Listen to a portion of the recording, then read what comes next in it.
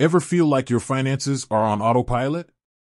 You swipe, you tap, the money disappears, and you're left wondering, where did it all go? If you're nodding your head, you're not alone. Millions of people rely on budgeting apps to take control of their spending, and for a long time, Mint was the go-to option.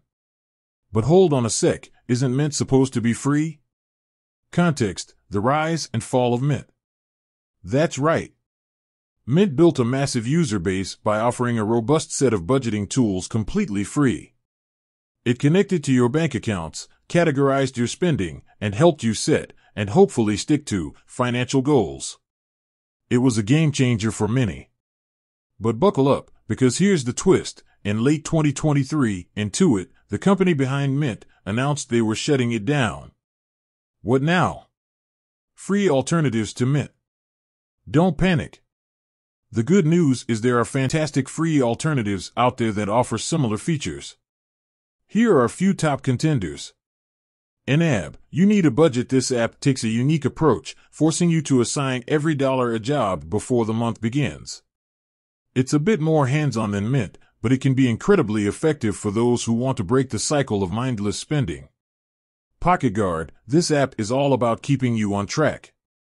It uses real-time data to categorize your spending, identify upcoming bills, and even negotiates lower rates on your behalf, with your permission, of course. Empower. This app goes beyond budgeting by offering a holistic view of your finances. It tracks your net worth, helps you manage investments, and even provides access to optional financial advisors. Exploring paid features in budgeting apps. While these free options offer a lot, some people might crave more. Many budgeting apps have premium tiers that unlock additional features. Here are some common perks you might find. Advanced budgeting tools. This could include features like custom spending categories, detailed reporting, and goal tracking with progress charts. Subscription management. Tired of forgetting about those pesky monthly subscriptions? Premium tiers can help you identify and cancel unused subscriptions with a single click.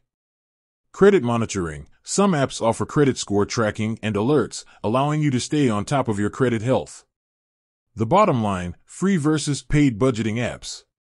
So, the question remains, is a free budgeting app enough? Here's the deal: there's no one-size-fits-all answer.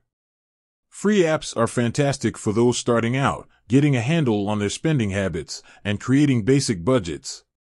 Paid features can be valuable for those who need more in-depth analysis, want to automate certain tasks, or crave the extra security of credit monitoring. The key to budgeting success.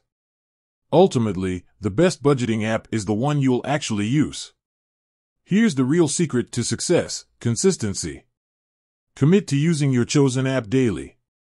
Regularly review your spending and adjust your budget as needed. Don't be afraid to experiment. Find an app that works for your lifestyle and preferences. Outro.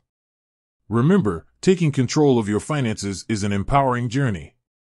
With the right tools and a commitment to change, you can break free from autopilot spending and achieve your financial goals. So, ditch the financial fog and embrace the clarity of a well-managed budget. Call to action. Let me know in the comments below which budgeting app you use or plan to try, and what features are most important to you. And don't forget to like and subscribe for more personal finance tips. With that said, thanks for watching, and until next time.